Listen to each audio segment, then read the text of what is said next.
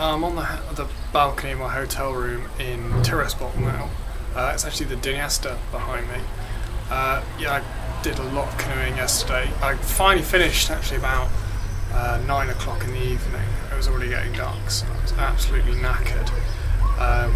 I'd canoed over 12 hours. I canoed over 12 hours yesterday. I did 36 miles, which is by far the longest distance either of us has done on this trip.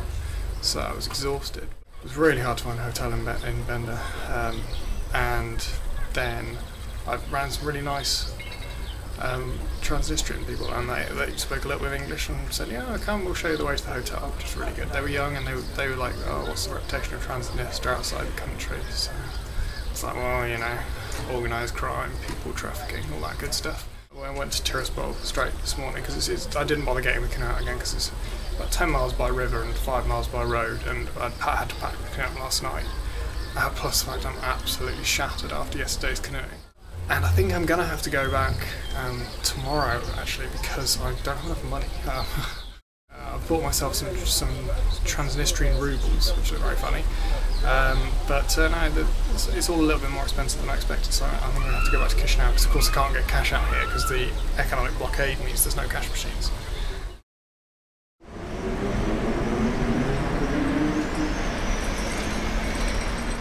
Right, I'm back in Chisinau now. I left Tiraspol this morning, and I have to say that generally my experience of Transdniester was overall quite positive. I mean, obviously it's got a very bad reputation, and they say, you know, you're going to have to bribe people, the police all the time, loads of bureaucracy, you know, it's a crumbling communist state run by, you know, autocratic regime. But actually, I found the people fairly friendly, not at all hostile to the fact that I was an Englishman. I managed to get out of Transdniester, probably one of the few people that has managed this. I managed to get out without having to bribe anyone in the entirety of my stay. In fact, the only experience of crime I did have on Dniester I mentioned was the bandits, and ironically, I suppose, they were Moldovan, very definitely Moldovan, they told me, they're completely in contrast with what you expect. Everyone said, you know, Transdniester side's far more dangerous, you want to stay in Moldova. Well no, actually I was in far more danger from Moldovan bandits, not Transnistrians.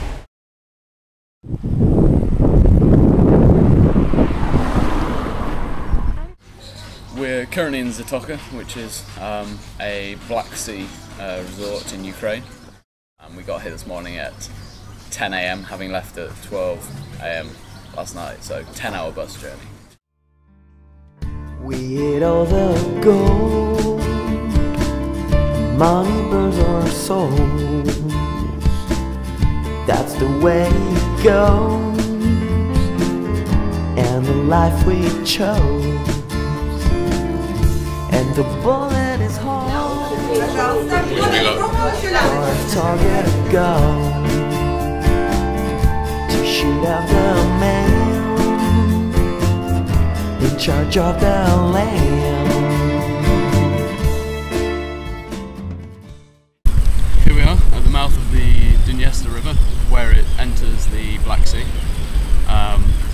So we've basically come from its source in the Carpathians, or close to its source, to where it ends in the Black Sea. Yeah. Unfortunately, we haven't canoed all the way. We've had problems, but you know, we've overcome some. Others have been harder, but we've had a good trip. Yeah, I know. We never expected to come here. I mean, we were only ever going to go as far as Tiraspol. So it's quite interesting to see the Dniester now because we've actually seen the river in such a long distance. Little man, take a look at our lives. We will love like you. We need something to buy. Look in my billfold, and you'll know that's true.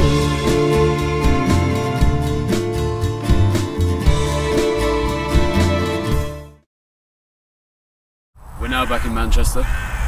It's been some time since we got back actually, and we've had a little bit of time to reflect on the trip. Yeah, it seems a world away now. There's many things that we didn't get the camera out for that perhaps we should have, but those things at the time seem so spontaneous and so instant you don't think about getting a camera out to film them, and there are other things that it just wasn't possible to film, and perhaps things that we shouldn't have filmed, but we did. Yeah, too much alcohol. No more to be said. Actually, I was talking about filming undercover, but yeah, that was Yeah. I think there are always things you'll do differently. No trip's perfect, and there's no way our trip was perfect, but I think what went wrong almost made the trip better. When we were planning it, everyone was like, yeah, you're having a laugh, you're never going to do that. But we just bought an inflatable canoe and we went. And like, we, you know, by no means any kind of physical Superman. But, you know, you get stuck in and you can do these things. Yeah, that point was nowhere near as interesting as I realised in my head. When people ask me about the trip, I say a handful of things. You know, I say we got our canoe stolen, we almost drowned, we broke the canoe, we were detained for 8 hours by border officials, and all those things are true, and yeah, they're interesting, and that's what I tell people, that's what they want to hear. But I think for us it was a lot more than that. There were plenty of little things. It wasn't all about the big events. They were interesting and unforgettable, but so many other things as well, so many little points that just made the whole thing a really good experience.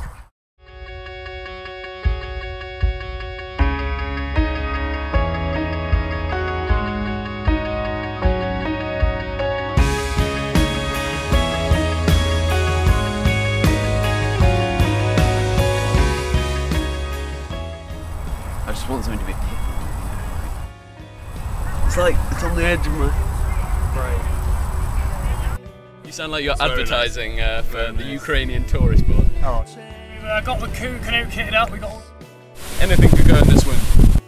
One very drunk, but two a very generous fellow, and very nice. I know. You gave it. Special French tea. Just knowing it's on makes it worse.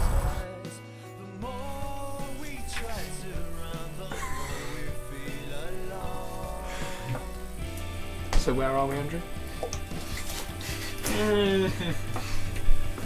I was a talker.